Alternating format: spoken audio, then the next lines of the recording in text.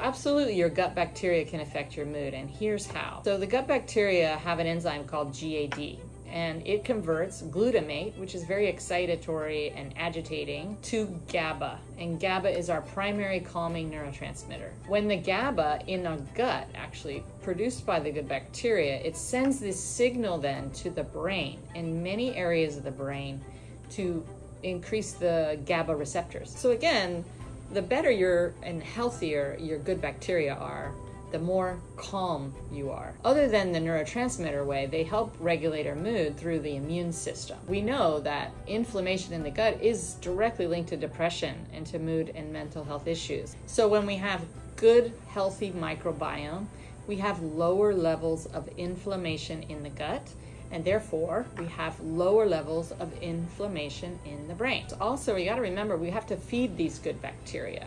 So we need to be eating a high fiber diet. So if you have any specific questions, please leave them below and I'm happy to answer.